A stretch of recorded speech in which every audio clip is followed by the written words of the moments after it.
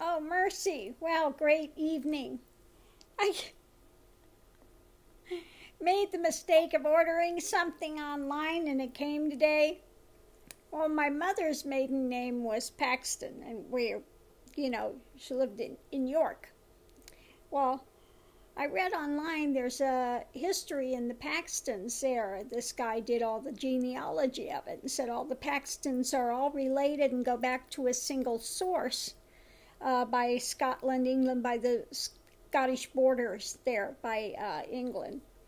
And originally came here because of religious persecution, etc. Well, a lot of the Paxtons, there are quite a few Choctaws with the last name Paxton. So somewhere they intermarried there with Choctaws. I guess the Choctaws also have something to do with the Great Irish Famine that happened. It's their sister city, and they actually the Choctaws took care of a lot of people in Ireland. So really interesting.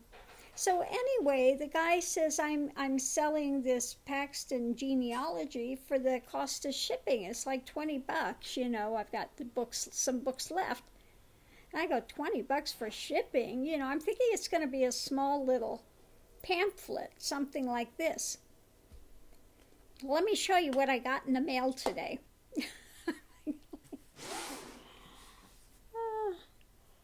This is the 5th through the 9th generations. The 5th through the 9th generations. And, this is the 1st through the 4th. Are you kidding me? The 1st through the 4th generations of the Paxton families. Oh my God. This thing weighs, this weighs at least 12 pounds, this one book by itself. I was thinking, it's going to be some, they'll have some charts, something, No. Apparently the guy that put this together, he died during the final read-through of it. He must have dedicated his whole life to this. I can't believe this. Anyway, I was thinking I was going to take it when I left if I go on my trip, but I don't think so. I think I got into I bit off a little more than I can chew on this one, but because I tried to do the genealogy, and it's really difficult because there are so many John Paxtons and so many that were in my Pennsylvania area, and then they, I guess, originally came to that. Well, my grandfather was still in that area. Okay, but unfortunately, my family's all gone. My grandfather died a long time ago. My mother passed. Her mother passed when she was really young. So it's been really kind of dead ends trying to research things because I don't even know my mother's name to really research it. So, well, we'll see how this goes if I can shush it out, But it should have my grandfather, my mother. She's got a sister. She's got a half-brother.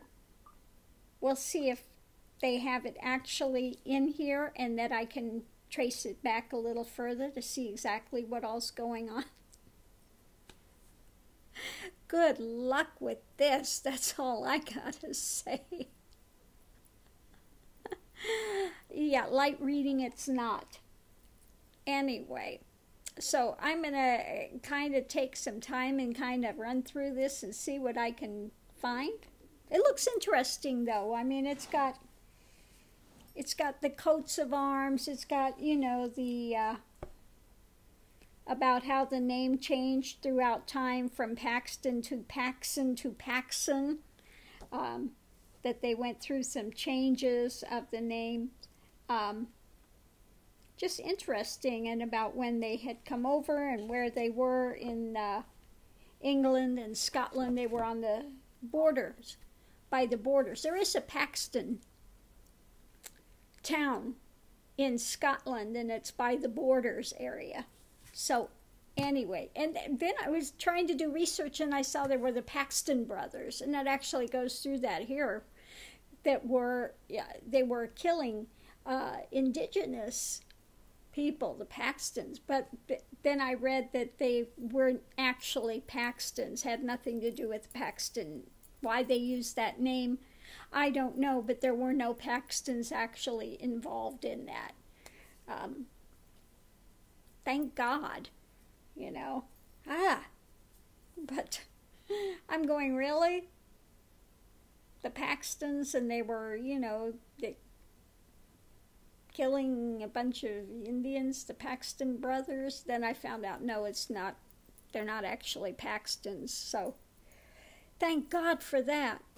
But I'm hoping that it goes into the, where they intermarried into the Choctaws, and because there are quite a few Choctaws with the last name of Paxton that are full on the road, full native. So it's going to be interesting to see if it chases that down in here as well. Just interesting things to look into. Anyway, I hope everyone's having a great evening, and I'm going to kind of thumb through this and find... I don't even know where to begin with this thing. It's daunting, I'm telling you. Anyway. So thanks for tuning in. Tomorrow afternoon, my flute comes, and today the batteries for my camera, the battery charger came today, so I'll be able to go out and get some good video.